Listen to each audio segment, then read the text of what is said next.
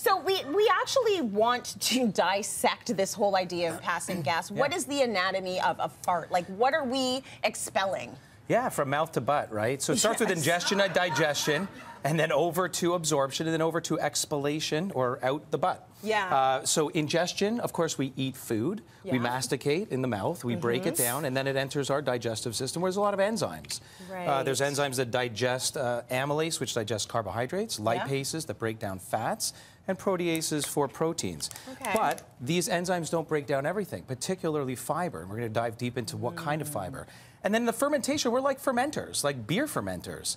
Our bodies do this naturally. Right, and so there's the absorption of micronutrients, but then what's left over, the bacteria have their way, they got to eat too. Right. They emanate carbon dioxide, methane, hydrogen. Some of us more than others, by the way, and there's some solutions and remedies around that. Yeah. And then where does it all go? I mean, you know, including, by the way, consuming carbohydrate drinks. Yes. Where does it all go? It's got to go somewhere. Can you imagine? Like 1 or 2 sips of this, you know, any pop for that matter. And this is what's going to build up. Like, you know, many, you know, so it's got to go somewhere. Right. So out the butt. So that's the anatomy of a fart. So what does passing gas say about our overall health? Is it a commentary on how we're doing on the inside? So here's the deal. The average person should fart between 10 and 20 times a day. Okay. Too much, and there's probably some fermentation or excess fermentation going on. Yeah. Too little, you might not have the motility, the necessary fiber, or even hydration that you should have. So you should be passing gas. My mother always told me that. She's like, do you want to end up in the hospital? Pass the gas. Right.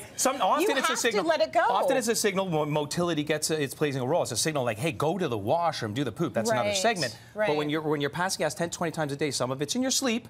Some of it you're silently tooting, and some of it you're with Marilyn on a fart walk. But at the end of the day, you really need to get that passed. Right. If you're passing too much, I want to talk to folks about the FODMAP. Yeah. So Let's we talk hear about food. gluten, or refined carbohydrates, cakes, cookies, pastas, breads, and so forth being bad for us. Here's a theory. It's probably maybe less of the gluten for most folks, more of what we call FODMAP. It's an acronym that stands for fermentable, that's the key, oligosaccharides, disaccharides, monosaccharides, and polyols. These are types of carbohydrate chains, sugars, in fact, that some people are very sensitive to, very found in heavily in gluten-containing refined foods, but also in beans.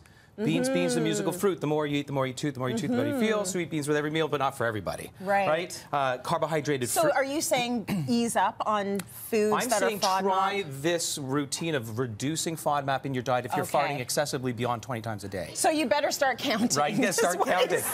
So beans. Oh, I got to 30. Time to start easing those foods. Right, exactly. Right? Lactose, we've heard of lactose. Obviously, a lot of people know they're sensitive. 54% of the population is ice cream, milk, dairy, cheese. Yeah. But just taking a lactose pill or a lactate, not the solution. Avoidance. It's FODMAP heavy. Got it. Lastly, this is beautiful, right? Fruits and vegetables. Yeah. Cruciferous, by the way, broccoli, cauliflower, kale, cabbage, mustard greens. It's going to cause excess sulfur. Those are going to smell more, just like egg farts. Yes. Okay, but that besides the fact that they smell more, these groupings here, pears, cauliflower, onions, garlic, they're part of the FODMAP. They have excessive amounts of these carbohydrates that excessive farters have problems with. So reducing these, by the way, it's more than just farting a lot. It's probably indicative of IBS or problems with the gut or microbiome imbalance. You heard of SIBO? Small intestinal bacterial overgrowth? Those bad bacteria overgrow and causes problems, health problems, because we're eating too much of these foods, some of which are otherwise healthy. It becomes excess farters. So you might even have to ease off on healthy foods. You've got a drink that would help. Right. This is not just amazing for your bacteria, the good stuff, by the way, feeds the good stuff, but it actually might be a colon deodorizer. Oh, right? So the farts come out smelling like roses. I mean, I'm not promising minty farts. What I'm saying is you're probably going to get farting under control. So here's how to make it. Yeah. You're going to steep with 2 tea bags of peppermint tea, 8 ounces of glass of water. This is cooled down. Then you're going to add 1 ounce of chlorophyll. Okay, not too much. That's probably more than an ounce. Sorry about that. Then you're adding, you don't want the fiber that's that gloppy, gloopy mess. Oh, thank a lot of people goodness. I thought you were going to put that in there. No, you don't want that. That's not FODMAP friendly. What you want is a teaspoon. By the way, there's already 5 grams in here. Tasteless, odorless, soluble, 1 teaspoon of that kind of fiber.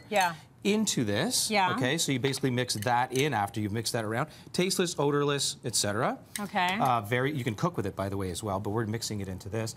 And then you want some activated charcoal. What does that do? So activated charcoal is actually going to absorb all of the smell and odor.